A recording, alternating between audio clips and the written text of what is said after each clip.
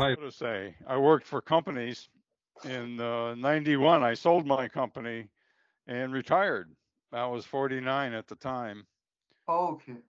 And then kind of went back to my first love, which was physics, and then started teaching as an adjunct instructor for a local community college Okay. for a few years. In 2003, I guess it is, I published my first paper in New Astronomy, Okay. and then I published on Archive until 2010, and people don't accept my papers anymore. I'm fairly unorthodox in my thinking, as the video will show you. Cool. Okay. Okay, so let's begin your video then, because I think that's the cue to watch your video. The scalar theory of everything is a paradigm shift and a causal model of the universe. This is the paper. This video starts with the foundation, forms a universal equation, applies the equation to the current observational problems. These are: I calculate a theoretical universe temperature, which no one else does. The galaxy rotation curves are still a problem because the dark matter has not been found. Asymmetric RCs are a problem because nobody knows why. Galaxy redshift, because the correlation coefficients are very poor. Periodic redshift, again, no model. The Pioneer anomaly has 10 characteristics, of which only one has been explained. Planet 9, they're still looking for it. Coherent light for particles, which has not been done before. And a model of a photon, which gives us diffraction. The transparent mass experiment, which rejects wave models of light.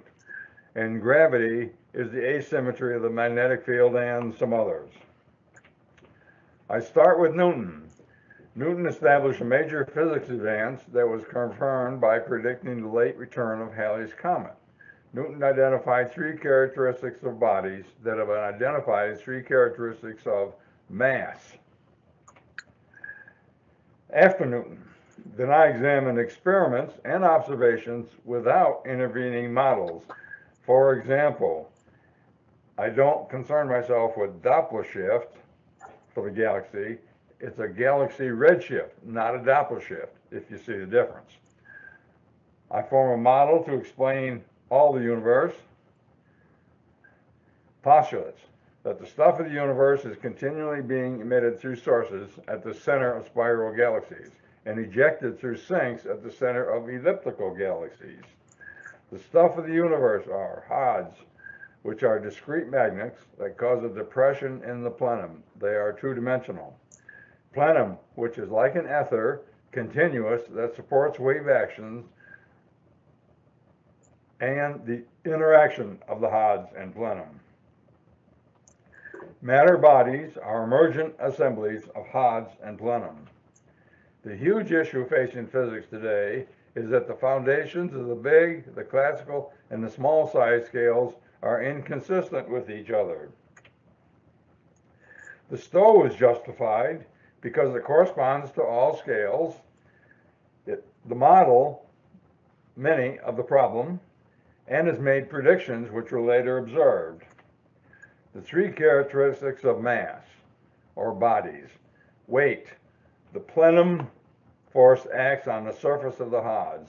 The inertial mass is the property of the plenum required to support waves, and gravitational mass is the effect of Hodge on the plenum. A body has Hodge held in place by the plenum. Newton's model works by defining forces that are exerted on bodies by an ether, then adding forces vectors to arrive at a single force that predicts the body's measurable motion. Note, forces, not energy. Newton suggested a reductionist step in theory by positing an ether whose divergence exerted a force that cause gravity and that cause diffraction, and by positing corpuscles as light as components of matter. That is, support for the ether in corpuscles was because the model could explain several diverse observations then known but mysterious rather than by direct observation. Today, this might be known as a theory of everything. I started the stow by returning to Newton's path and then jumping forward to the quasi-steady state cosmology of Hoyle. This is the reference. The QSSC suggested a source of the stuff of our universe at the center of galaxies. It solved the rotation curves of spiral galaxies and other current problems. This is the cluster structure according to the stow. We have source galaxies, elliptical galaxies, sources and sinks. Sources emit plenum and Hodge, which then form hydrogen, which then flows outward from the spiral galaxies. Some of it forms suns and flows back inward to nova. The core of the nova then forms black holes. The black holes fall into the center of the spiral galaxies. Now the plenum density is very high, and this crushes the black holes. And this is seen by X-ray bursts, which are unaccompanied by other radiation. These have been noted. They have been connected to black holes, but people do not still understand what these X-ray bursts are all about. Another output of the nova is heavy elements, rocks, some of which go back in as solar systems. Others flow outward to the inner galactic space and then flow back into the sinks, where some of them come in hot, they flow out, they cool down, and they flow back in. This is the observed cooling flow. This is the cluster structure. We have spiral galaxies around the outside and elliptical galaxies in the middle that are sinking all the matter that these spiral galaxies are emitting. Binney and Merrifield for a description of galactic astronomy. Universal equations formed. This is the plenum density at some point. You'll notice it consists of components from the source, the sink, and matter. The numerator here is the strength of the source or the sink and the gravitational force of the matter, of the Hodge. You'll note they are all inversely proportional to the radius. That is, it's three-dimensional space, not four. 3 dimensions and only 3 dimensions. The rho, the divergence of the rho, dot product with the normal of the Hodge surface forms a force on the Hodge.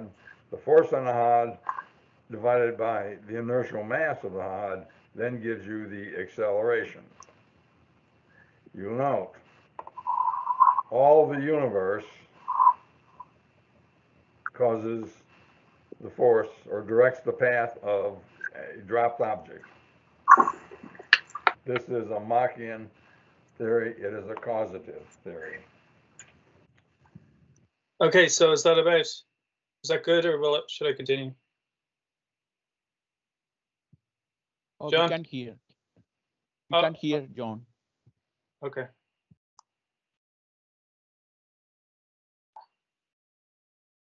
Are you able to hear us, John? Something is happening. Let's see. Yeah, I hear you. Oh, okay. I had my mic turned off. Oh, okay, okay. So is that good? I think we did about 7 minutes and 40. I was going to Yeah. yeah. The rest of Sorry, the rest of it is those various experiments and problem observations. You know, doing the calculations. I'll definitely check it out. Experiment. What I can do is I can share some of your papers on screen as well, if it would help you. Yeah. You know, because we did that before. It seems to work well. But I'm sure there's lots of questions as well. So, yeah.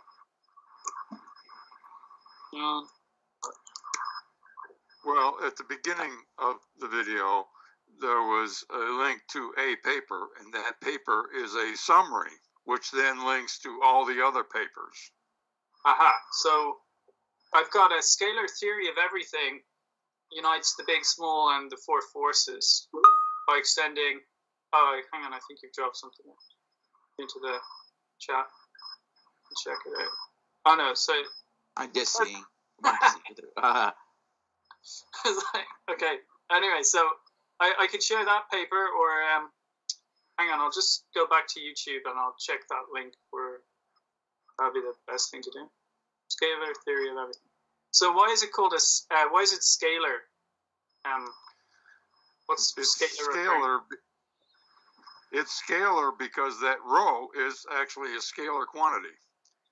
We ended up calculating that rho, which is the plenum, what I call a plenum density. And I call it a plenum instead of an ether because an ether has some other connotations which I do not include. And what are they? So it's, well, a lot of people have ether theories and they consider it some kind of fluid or some kind of mass. Therefore, in experiments, in the Michelson-Morley experiment, they expected to find a luminescence ether and therefore show a velocity. But Michelson-Morley failed, you see. So it can't have any kind of mass characteristic or fluid characteristic. Yeah. It's more along the lines of Descartes' plenum. That's where the word comes from, is from Descartes. So why? What is? I mean, if it doesn't have mass, is it a substance? Like, I mean, photons. I guess they don't have mass either. Well, it's a component of the universe, but it's not a mass. It's a component, but it's not. So a bit like would you equate it to a photon then? Because that is a similar characteristic, or? Well, it's the inertia. It's the inertia. So a body, such as the photon or other matter particles, are essentially Hodge combined with the inertia, which is the plenum. Oh, okay. Yeah, that's interesting. So that's what gives you the equivalence principle. The gravitational mass, which is what the Hodge is, holds plenum, which is the inertial mass. And that's the equivalence principle.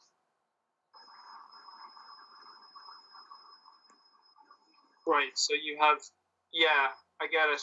So what does it have any relationship to the Higgs field, or does it replace it, or anything? No. Okay. It doesn't talk about Higgs at all.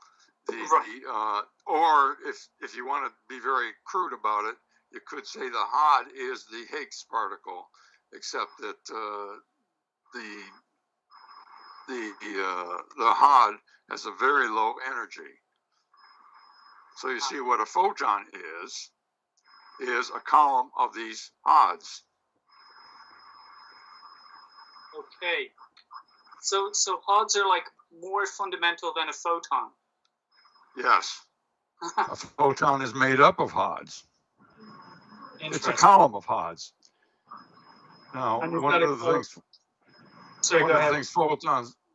things photons must do is to have different energy levels. Well, in the photoelectric experiment, the slope of that line that you get is essentially h bar, the Planck's constant. And so each of these Hodges has an energy level of Planck's constant. You see, and so you get the different energies of photons because there's a column of them and they all kind of add. So the energy of a photon is the number of Hodges that are in it. And your theory is a three-dimensional theory, so this column must be stacked in 3 dimensions. Can't be in a 4th dimension. The column is 3-dimensional, but the Hodge itself is 2. And the reason why it kind of has to be 2 is because a photon travels at the fastest speed that it can through vacuum or through matter. And it can only do that if the force that exerted on it in the direction of its movement is 0. And that's what a 2-dimensional surface does. Okay. Okay, so that's sort of the reasoning behind that. There was a lot of other things. So are you saying that your theory helps explain things like periodic redshift, the pioneer anomaly, model of a photon, and a few others? Does it deal with Yes, and that's what the rest of that 40-minute video is about. Okay, so you go into detail using mathematics to describe those Right. things. And each of those steps involves a paper that I have out there. Okay, yeah. Actually, I can share that paper now. Are you putting in the chat, Christopher? Well, this is the paper. I can put it in the chat as well. Yeah, absolutely. So It's okay. If it is there also, it's okay. Yeah, I mean chat. Maybe.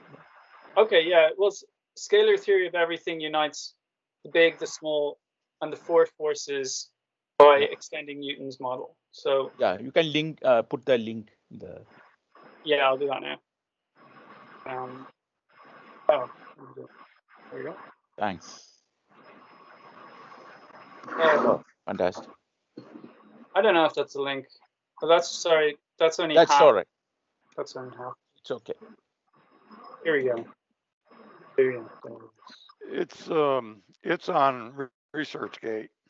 Oh yeah, I think I may have seen some of it. So it's interesting, actually. It's a bit of a shame that Wenzong is muted, but I noticed that there's a similarity between your research and Wenzong's, because he was talking about like a kind of a super, it's slightly different now, super fluid in space, like a Bose-Einstein condensate that gets sucked into stars and heated up and turned into particles that, so it's like an eternal universe phenomenon where wavelengths, very large wavelengths called superphotons, are like recondensed into faster or higher energy or higher frequency particles that go out then, and the universe has no ending. But I notice in your model there's also a kind of a, what would you call it, like where water evaporates and then rains. It's got a similar kind of flow, like a circular cycle to it. It starts in the galaxies, goes out into novas, then black holes, and then back into the center. Is that accurate? Or Well, in spiral galaxies, and we differentiate spiral and elliptical galaxies are 2 different things. Okay, yeah. In spiral galaxy. Sorry, go ahead. In spiral galaxies, the source of the stuff of the universe, plenum and Hodge, is ejected from the center, flows out. Some of it comes back in, and forms essentially the supermassive black hole and all those other black holes at the center of our galaxy. Gotcha. Now, I have to kind of go a little aside here. Yeah. A black hole is nothing more than a whole bunch of Hodge. It's the gravitational mass, period, that falls into a black hole. And when a black hole gets close to the center, that is to say, within about 45 AU of Sagittarius A, the plenum density collapses the black hole into its component parts, which then are re-emitted as Hodge X-ray radiation, which is unexplained from the center of the galaxy. Hello. In bursts. And the reason for the burst is that's when a smaller black hole gets evaporated. That's the X-ray burst from the center, you see. Yes. Now, everything in the universe ends up eventually leaving spiral galaxies and falling into elliptical galaxies. Oh, where it goes out in a sink. Now, in terms of my use of the term source and sink, think thermodynamically, source and sink. yeah, You see, I got you. you see. Now, well, I don't know what to say. Well, This can I? business, Oh, yeah. this business of the black hole collapsing. One of the things that we have to explain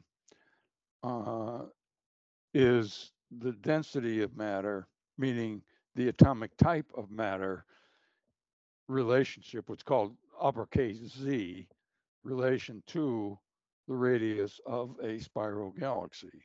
And that's done because the distance between Hodge and a photon varies with plenum density. The greater the density, the closer the spacing. You see, and that's what collapses the black hole. Now, this is part of the Michelson-Morley experiment. Okay. You see, Michelson-Morley experiment is commonly thought to have a null result. Well, this is untrue. The result was much less than they expected to find, but it was still a result. And one of the papers there calculates that this result they had relative to their time they took the measurements is related to the position of the sun and moon. You see, so the gravitational force of the sun and moon, which is the plenum gradient, is caused some small value, and that small value is what is changing in the Michelson-Morley experiment, which is the same thing as what's happening with black holes. Okay. Yes, but it does the Michael Morley experiment. Doesn't that like measure, the speed of light on the rotating Earth kind of thing, and it shows it that it's 0, or like it's the same whether it's perpendicular to the horizon or the equator or not. So how does that relate to the moon and the sun? I don't follow that part. Sorry. Well, the common perception of the Michelson-Morley experiment is that it had a null result. But if you go back to the paper, you will find they did not have a null result. It was very much smaller than what they expected. Oh. But it was still a result, meaning it was a positive number. Oh, okay. Yeah, I have heard of that, but I haven't dug into it. So, but could that result be like, is it negligible enough to be an error in the calculation, or? It's outside their error limits, at least the error limits they say in their paper. Which means it is a positive result. And if I remember right, it's something like 3 or 4 sigma kind of level. Yes. So this needs to be explained, and you feel that it can be explained through your theory as long as we include the positions of the sun and the moon. Is that correct? That's right. It's correlated, and let me say correlated rather than caused here. It's correlated to the position of the sun and the moon, and there was a paper written on that. It's in the references there. Interesting. I'll check that out. I'm actually interested in this might not be related to your work or what you're talking about here, but have you heard of solar eclipses or lunar eclipses? I think it's solar, affecting the way a pendulum swings. Have you heard about that experiment? Well, I guess I'm going to say it should, because even in standard classical theory, the mass of the moon moving around causes tides on Earth. And if it can cause a tide, the gravitational attraction can cause tides, then certainly it's going to change the timing of a pendulum. Yes, that makes sense. Okay, so another issue, what you were talking about, spirals kind of being the source for elliptical galaxies, which are the sink, correct? Yeah, kind of. But you're saying go on. Yeah. that the energy born in a spiral galaxy is kind of sucked in and forms the elliptical galaxy. So they're kind of like older galaxies, or maybe the children of galaxies or something, if you want to look at it that way. But what I'm just wondering, is that something that comes straight out of your theory, or is that something that astronomers have observed through telescopes? Probably not, actually, because they've never observed galaxies. What they observe is the structure of what you might call galaxy clusters. In general, the galaxy cluster is spiral galaxies on the outside of a cluster and elliptical galaxies in the middle. Okay. You see? I didn't know that about the structure. Yeah. Well, that's interesting. And that's a mystery as well, I take it. Well, that's one of the mysteries. Is the structure of these galaxy clusters is obviously not explained. In the Big Bang model, all galaxies are supposed to be a result of the infall of matter.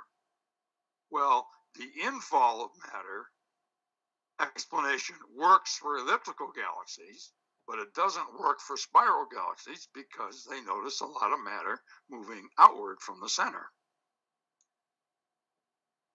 So, yeah. Okay, yeah. That's interesting. Now, I might at this point note another little tidbit. You see, what you have here is stuff from spiral galaxies flowing into elliptical galaxies. And it's 3D, flat space time, or Euclidean space. Yeah. So if all the matter ends up being going into elliptical galaxies, then what you have is a three-dimensional Euclidean space that is bounded, meaning there's a limit. It's not infinite. Yes. How do you get to that point? It's interesting concept, but how is the boundary derived? Well, let's get away from the galaxies for a while and think of a flat parking lot with a drain in the middle, the drain being the elliptical galaxy. Now start spraying water, that's your source, onto the parking lot. Eventually that puddle of water is going to reach the drain. And when it reaches the drain, the amount of water going down the drain equals the amount of water that's coming in from the hose. Yep. And that puddle then is going to have a limit, and now they're bound. Oh, interesting. So there's the source is the spiral galaxy? Spiral galaxies are formed around sources, yes. And that is not that's not original with me. That's the quasi-steady state cosmology. Cool. Okay. And so the sink then is not black holes. It is the elliptical galaxies. Well, that's one of the little theoretical issues today for me. Is I'm not too sure what is in the center of an elliptical galaxy. I mean, other than saying that it's a sink of the stuff of our universe, a thermodynamics sink, I don't know what to say is in the center. So this is a Star Trek thing then, or there could be some exotic new thing there in the center. Like we'd have to go there and find out. Or figure out some way to observe something. Yeah, okay. That's another. Now Binney and Merrifield, that book,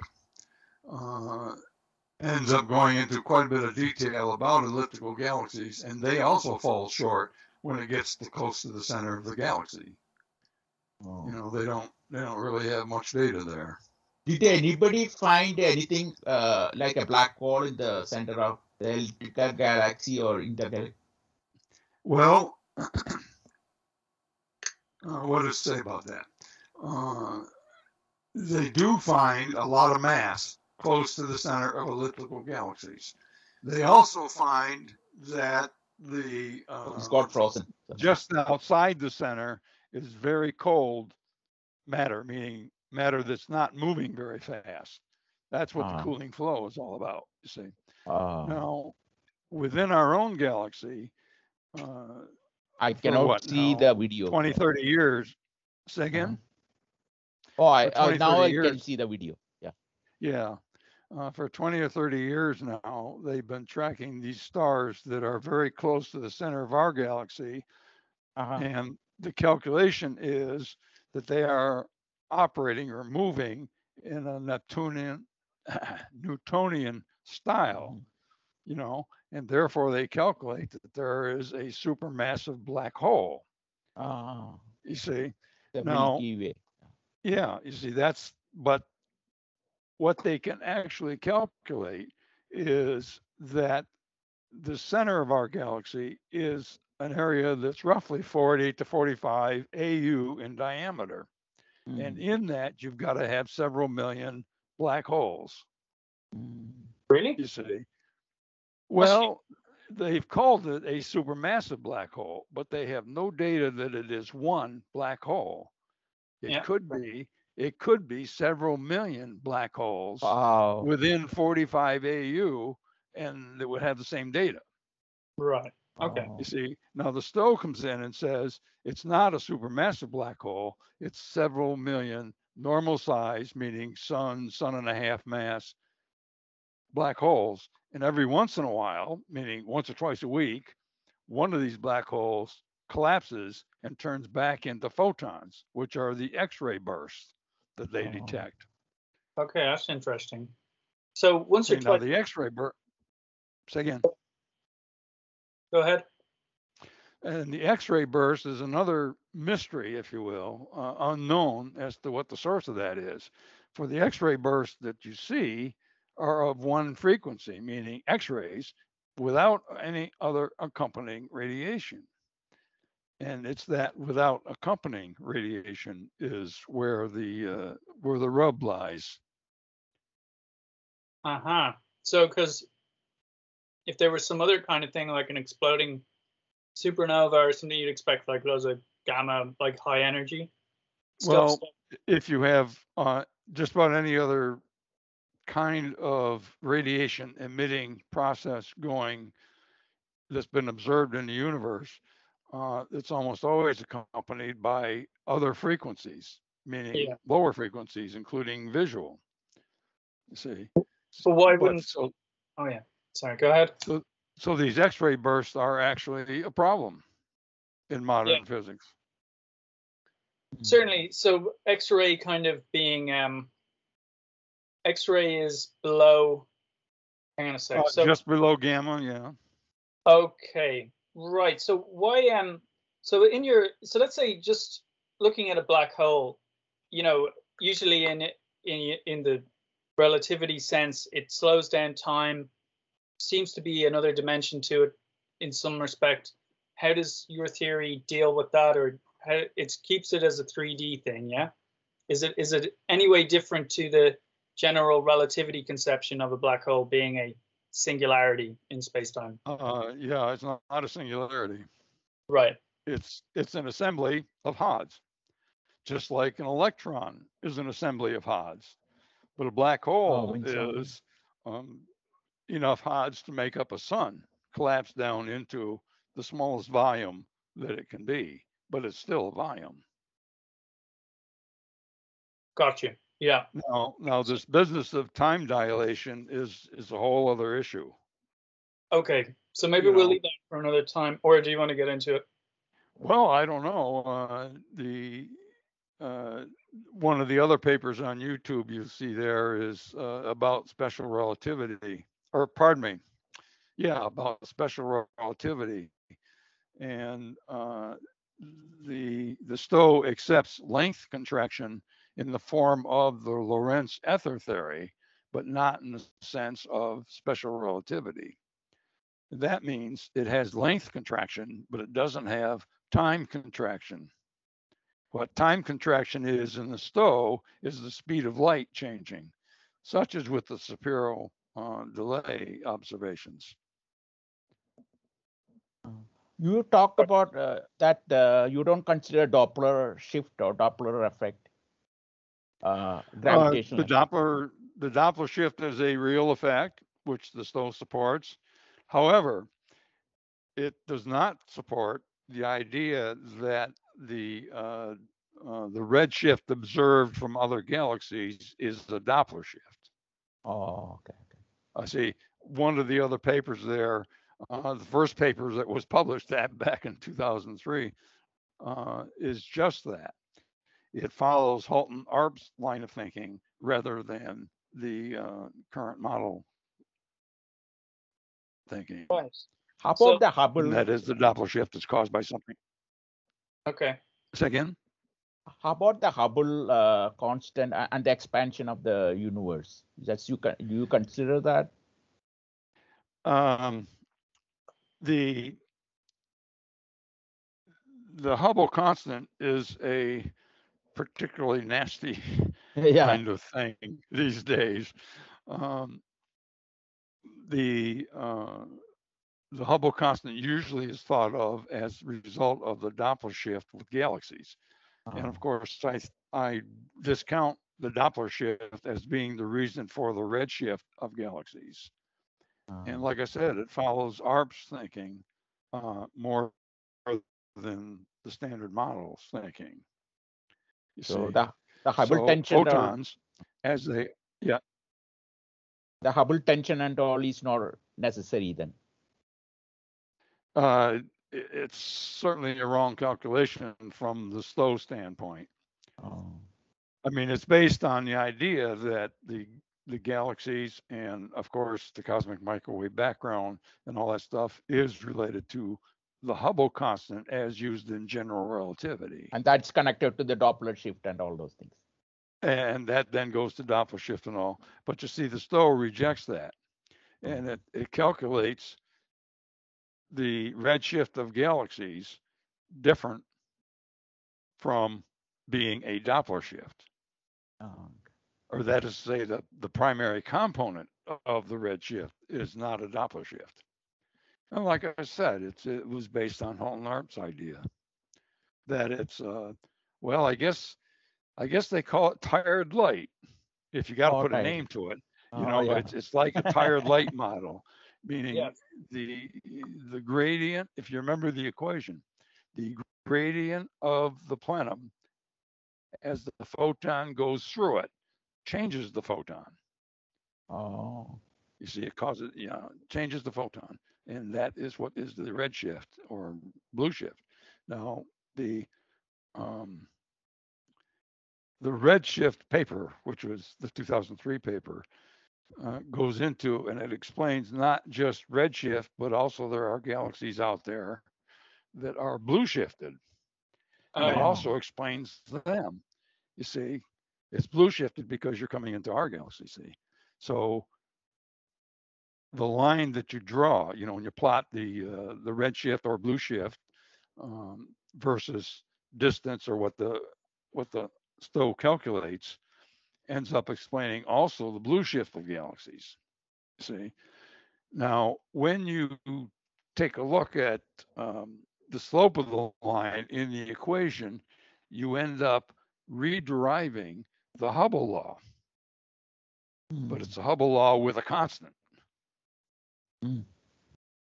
Okay. What's the constant? I don't know if that makes sense, but yeah. But so the Hubble law is actually valid. Oh. In the Stowe as well, because we rederive it different than what that is from the standard cosmology.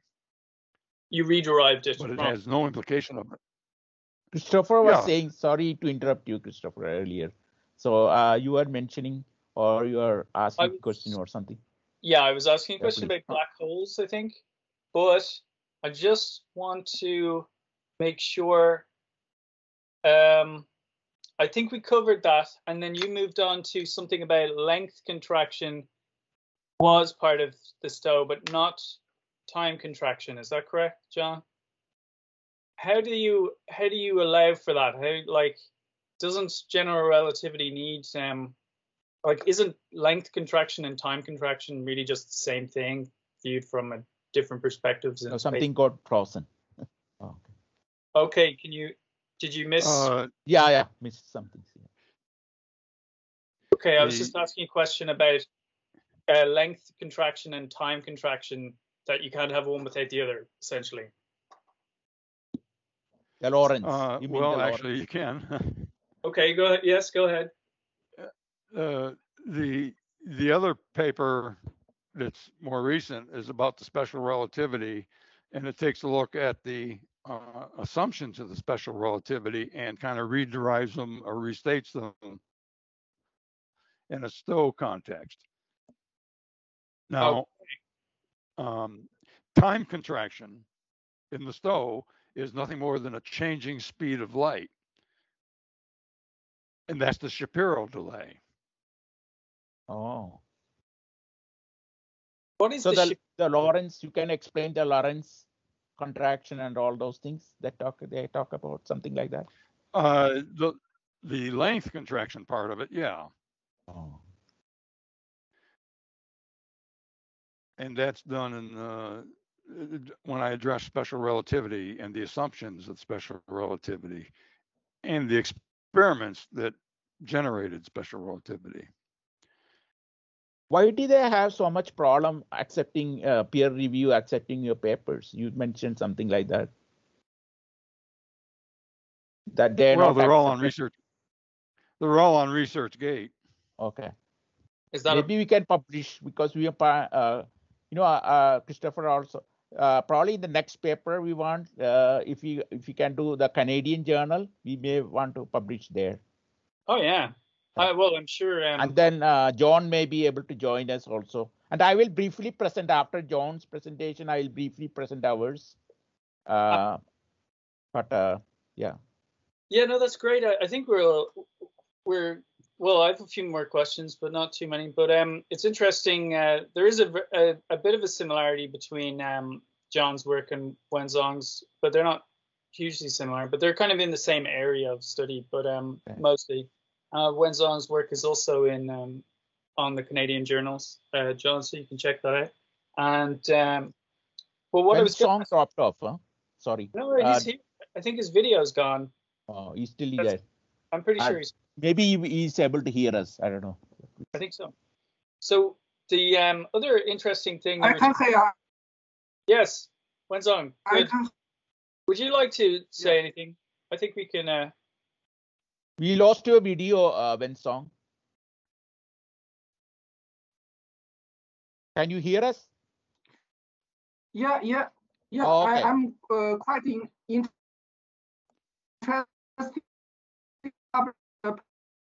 in the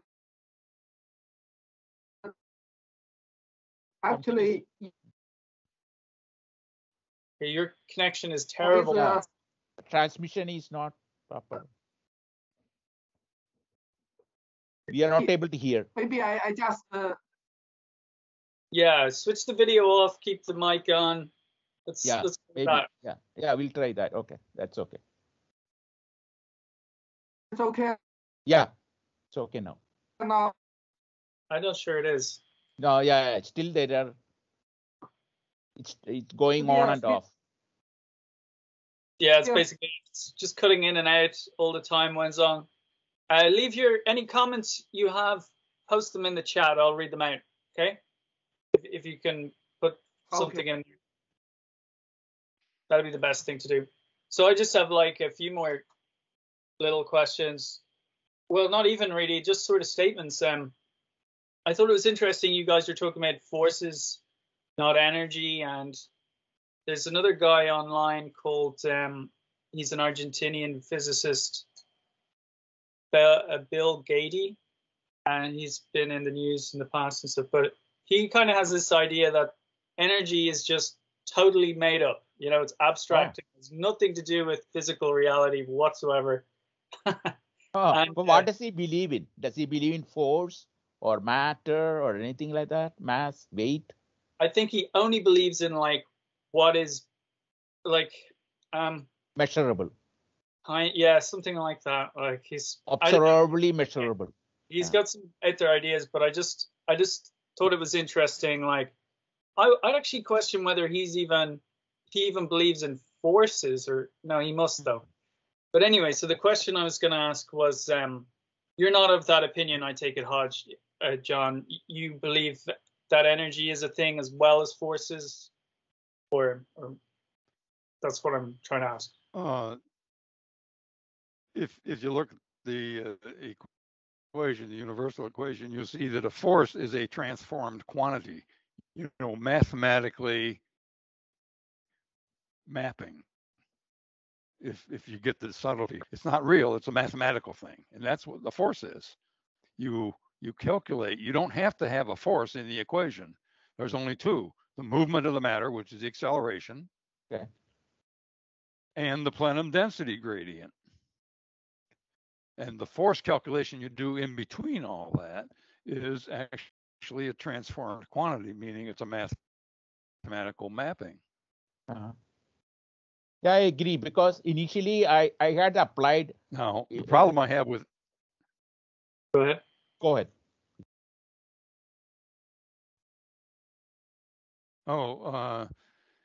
Now, the problem with the general relativity issue here, the problem in this day and age, is that it has just one quantity for mass, and that's it. It's mass, and it's movement of mass on the right-hand side, you see. And trouble is, there are types of mass, right? And it's there being different types of mass which bring in the observations associated with photons, neutrinos, and electrons. These are different types of mass. In your they're model, all considered just mass, you see. Say again? in my your model, yes. different types of mass, but they're fundamentally all Hodge. Is that correct? Correct? No. Right. Hodge with some plenum being captured by the Hodge, that's the equivalence principle. And then the forces of the gradient of the plenum acts on the surface area of a Hodge. Remember, it's a two-dimensional device.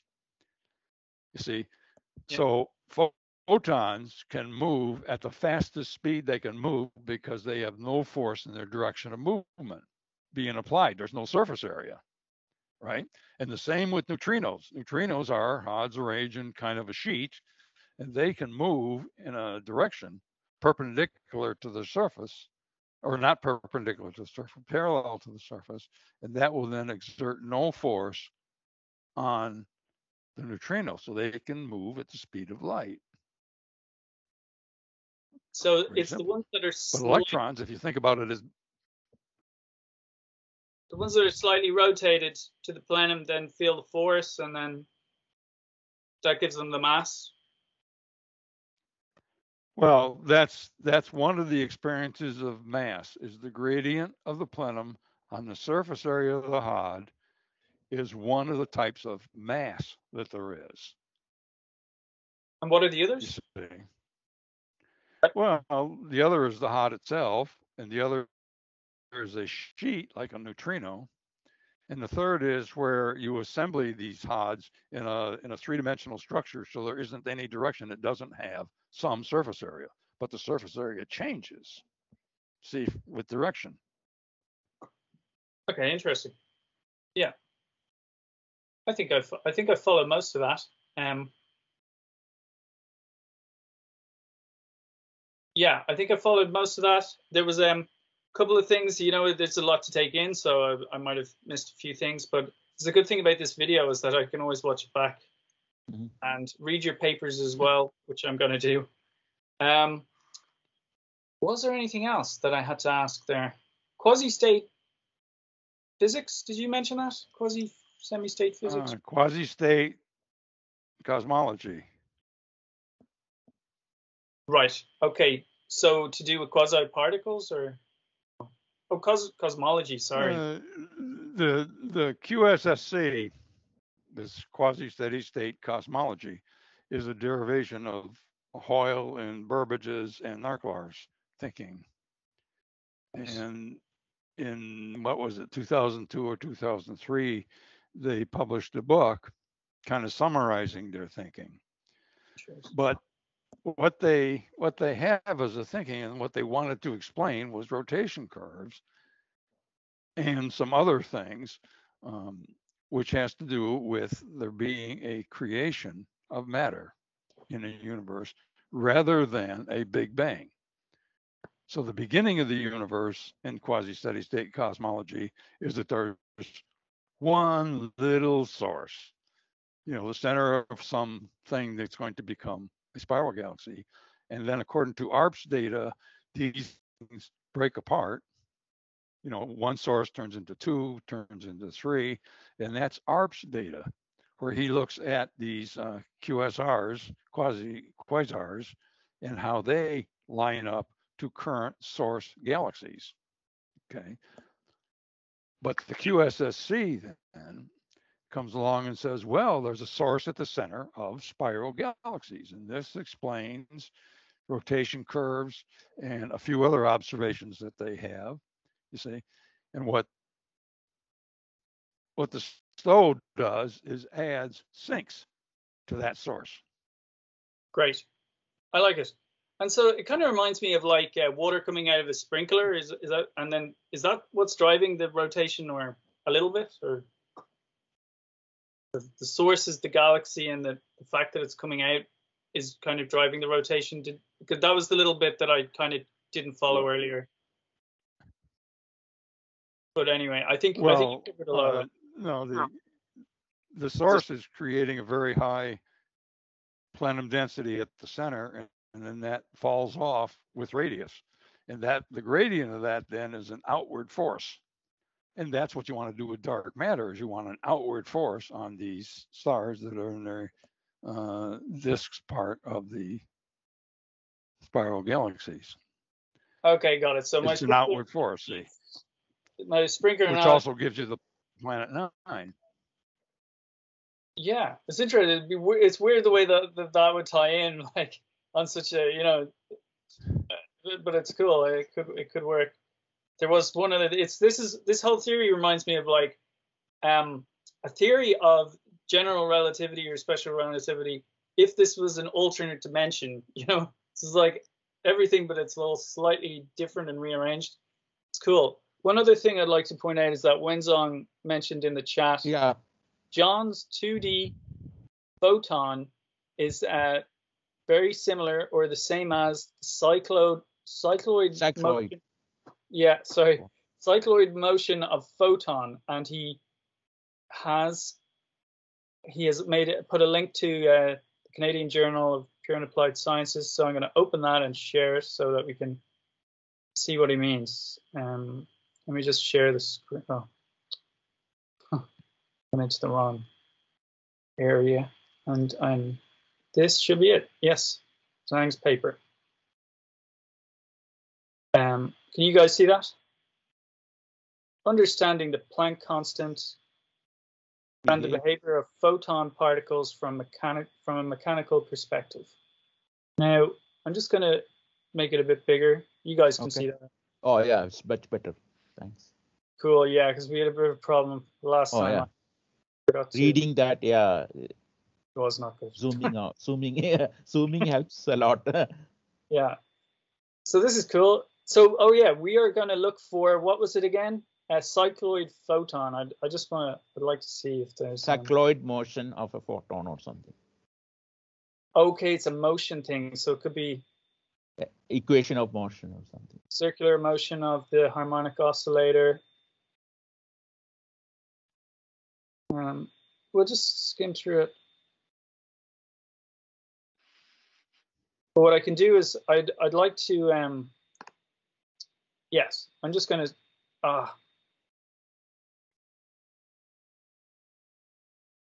we can at some point put a summary of our all the things together.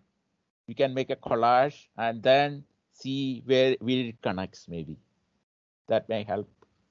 What's the common things that we talk about? What are the differences? It's like comparison and comparing and contrasting.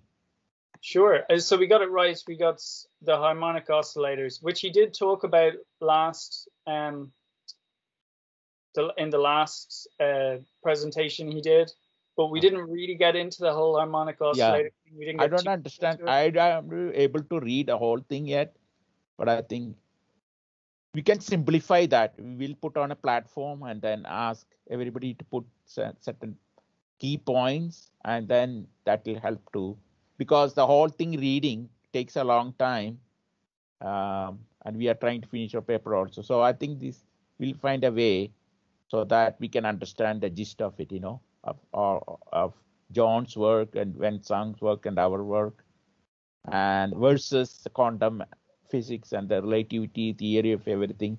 So I'm trying to put them on the same platform and able to compare and contrast, I'd just like to say one other thing, though. Maybe a point of comparison between Wensang's and John's work would be Wenzong believes the universe to be eternal because of the cycling motion of energy and mass. No Big Bang. No Big Bang. No Big Bang, yes. So, John, your theory could be eternal or it could be non-eternal. Does it have an opinion on that? I have no opinion on that. Understood, yeah. So from a philosophical standpoint, let me say that what we know is a small part of our universe. And to go beyond that and speculate on the beginning or the ending is currently outside of our science. And it's just pure speculation. Of course, you have this idea that there's water, to use your analogy, there's water coming out of the hose and then down a drain. The water has been flowing, so it could just continue flowing, or it could stop at any time. There's no it's outside of your purview to state whether or not. But what about the Big Bang? We don't know enough. Yes. So, but would your model include a Big Bang or not? Probably would. It would not. Oh, it would. The one thing you can't have with this, though, is a Big Bang. Okay. So it doesn't preclude Big Bang. It precludes a Big Bang. The model precludes a Big Bang. Oh, it precludes. It cannot include a Big Bang. Why not? Well, observationally, the observation of spiral galaxies prohibit an inflow model, meaning matter cannot be coming into a spiral galaxy. Okay. I mean, the observations of, such as the hydrogen gas clouds, the action of the planets close to the center, the what do you call it? The uppercase Z relationship with redshift. There are several spiral rotation curves that reject dark matter. These are rising rotation curves. See, they actually reject the dark matter hypothesis and, of course, modified gravity and the like. Okay, well, now, yeah, go on. The nature of beginning. One of the tenets of the STO is actually what you might call a fractal model or self-similarity. It means all size scales have analogies to other size scales. Okay. Now think about the beginning of everything in our universe. Of people, of animals, of plants. You start with a seed and then you acquire other stuff to make it bigger. That's the nature of beginning. And the only exception to that in the current standard model is the Big Bang itself, where you have everything in the universe at one point and then it begins. Oh, see, inflation. That I just find philosophically rejection, Yeah. Because nothing that we know of. Yeah, yes. They say everything, it's like everything starts at one singularity and then inflation, and then inflation. Well, yeah, I don't like that word singularity, but yeah, everything starts small as a seed, and then it goes from there. Yeah. Now, this is why I brought up Halton Arp and his work. He says that quasars are ejected from spiral galaxies, and he has lots of data on that. And then each one of those quasars eventually turns into another spiral galaxy. So you see, that's the growing of the universe, is these birthing of spiral galaxies. Seed thing, they're seeding throughout the world, universe. That's interesting. That reminds me of a lecture I saw related to the electric universe people who have a plasma model of the universe, and he saw these chains of some guy. It might have been, I don't know, I can't remember his name. I'd have to look it up. But he saw these like chains of quasars. I think they were forming in space. And you don't know about this, John, do you? Or this doesn't? I don't know who that is, but that sounds very similar to what Halton Arp has. And he has photos of galaxies with these quasars extending in opposite directions from the center. Yeah. And as they go out, if you believe that string of galaxies is quasars with a high redshift, then further out in the same line, you have other spiral galaxies with much lower redshifts. I think that was what I watched. Yeah. Possibly it was Arp. That's Halton Arp. That the original one of that is Halton Arp, but I think the electric universe did kind of take on that kind of thought. Well, what's your opinion on the electric universe? Is it well, obviously I have my own model, so right, fair enough. So what do you think? Christopher, you have something? No, go ahead. Okay. So you are thinking that the spiral galaxies somehow form like outer bound or boundaries, and the elliptical galaxies are caught inside, something like that? Is that? Yes, that's the galaxy cluster. Is spiral galaxies on the outside, elliptical galaxies more or less in the center. Okay. Well, how does these spiral galaxies form? I mean, how does they appear in the first place like that? Well, in current today, spiral galaxies form from other spiral galaxies. That is to say, you have a source, and the source is energetic enough that it kind of splits in two, and you have then two sources. And that then is a quasar. It's a source without mass, without all the mass around that a spiral galaxy has. But as it exists for a longer period of time, that mass comes from the source, the quasar, and forms another spiral galaxy around it. And that's the Halton Arp model. But what is a progenitor spiral galaxies, the initial one, which starts off or which triggers the formation of other spiral galaxies? What is the initial one? Where does it occur? How does it occur? And what is the situation aspect? This is getting very speculative, but the source of the first spiral galaxy, just one, right? The initial quasar, is probably the same source as they currently think of the Big Bang. Oh, meaning you have the same kind of question with where it is, what was part of that initial singularity, Yeah. And it's a different way of looking at it. Okay. Yeah, it's a bit like, whatever the source of that is the same source of this one spiral galaxy. But there you have a single seed, which then forms everything else. Oh, I see. See, as opposed to bingo, all it's there. Yeah. Yeah, that could work. I mean, it's a bit like in evolutionary theory, people are trying to explain evolution through, that process. But people ask, but how did it all start? And that's a different field, isn't it? I've forgotten what it's called, abiogenesis or something like that, which I just understood the meaning of from a etymological point of view. So yeah, some people think that genesis itself, is it biogenesis or abio? Like, is it organic or inorganic origin? Some people even question that. Oh yeah, of course. Well, it must have come from inorganic, didn't it? Initially, that's what I would think. But see, what I think also dark matter, I don't know, we can talk about later. My taking, when I look at it, it's like a noise that we cannot measure. That's what dark matter for me.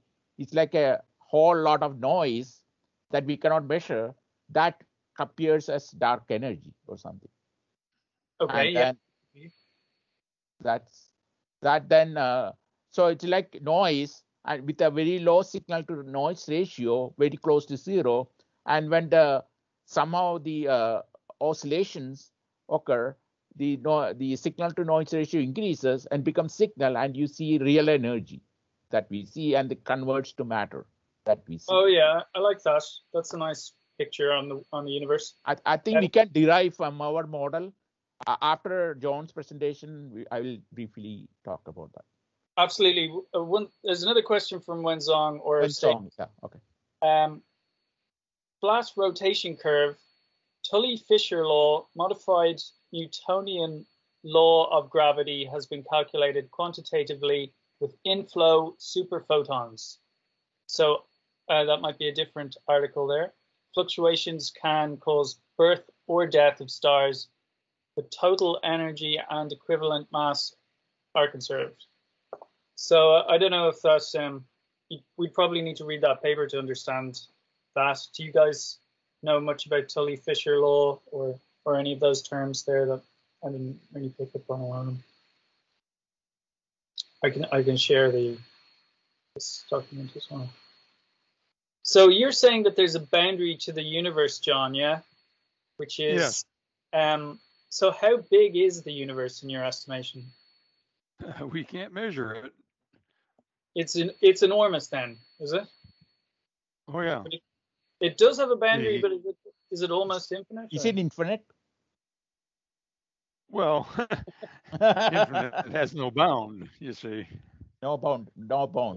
It's unbounded. Yeah, well, if you're going to about... believe that the universe, pardon me, if you're going to believe that the universe is three-dimensional, which I do, then you have this problem. The problem since Newton is that how do you keep it from being infinite?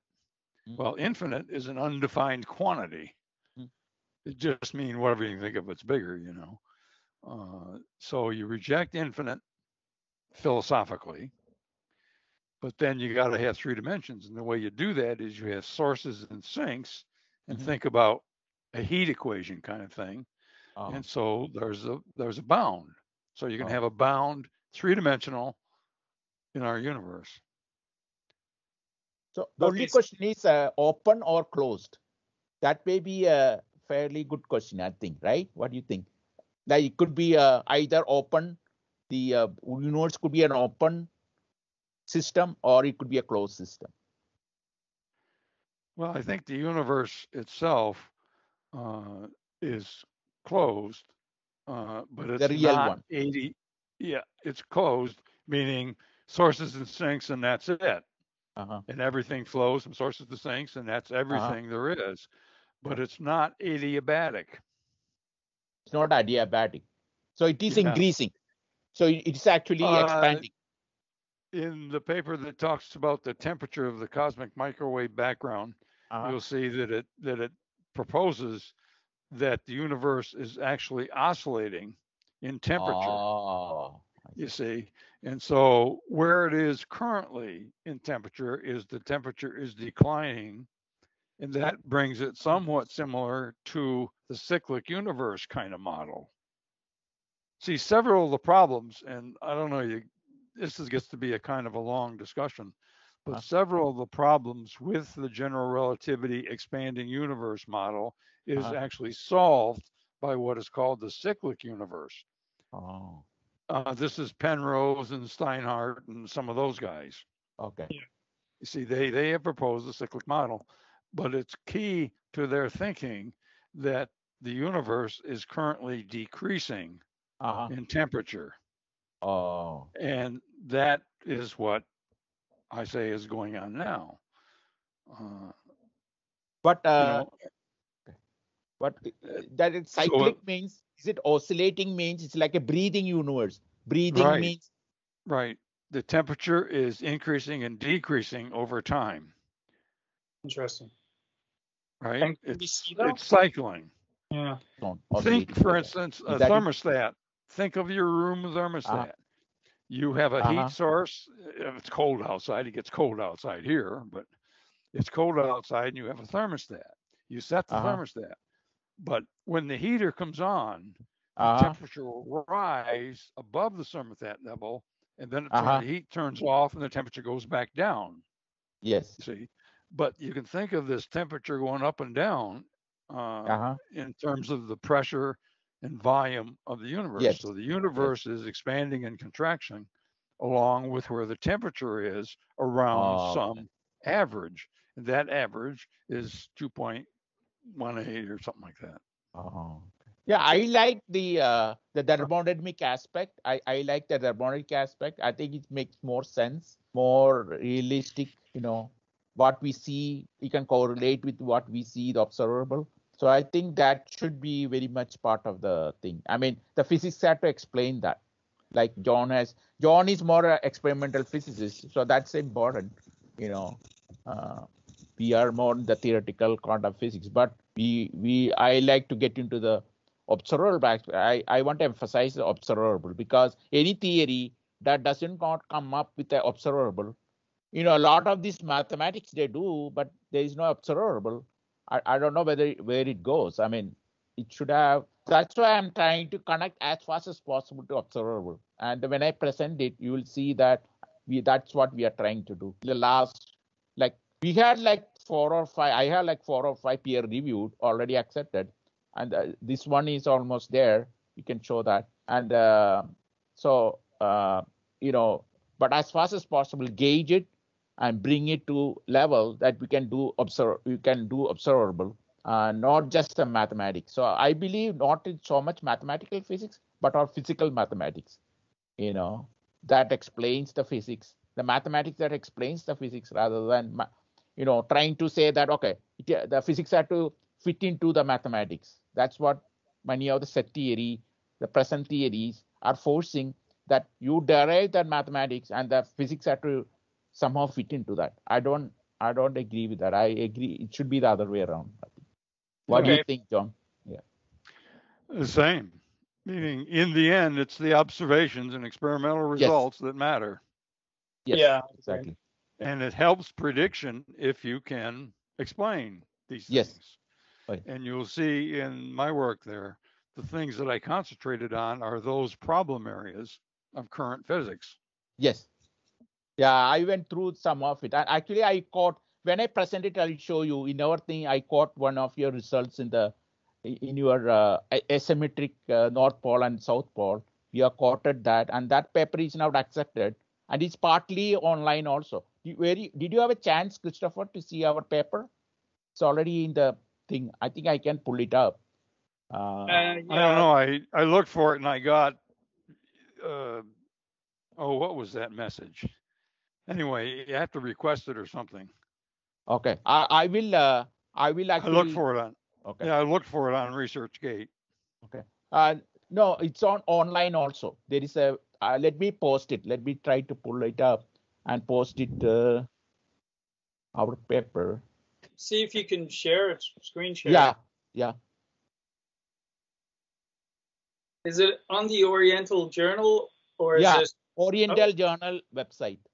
Wow, that's great. It's already there. So it's a placeholder, but they have to make the edition. It's nice that they put it because it gives us a placeholder, you know, and now they can manipulate, put our thing. Let me just pull it up. I'll put the.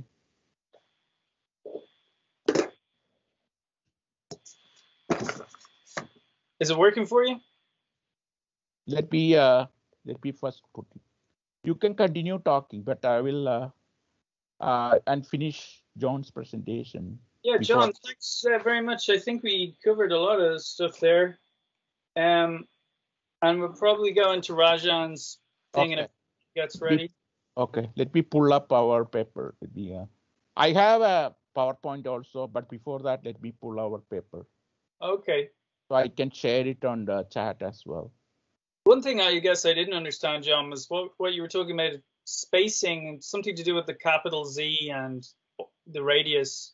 There's something about a creating spacing. So it was like the uppercase Z is called metallicity, and it has to do with the size of atoms, or you might call it the elements. There are heavier elements closer to the center of spiral galaxies than there are further out. Further out, there's hydrogen. Hydrogen goes into suns and then it forms other elements. And one of the things that's kind of unexplained in current models is this metallicity to radius relationship. And metallicity is the capital level C. Uh-huh. Interesting. You can look up metallicity on something, on Wikipedia or whatever. Okay, cool. So I'm posting our paper. Let me see 1 second. I have to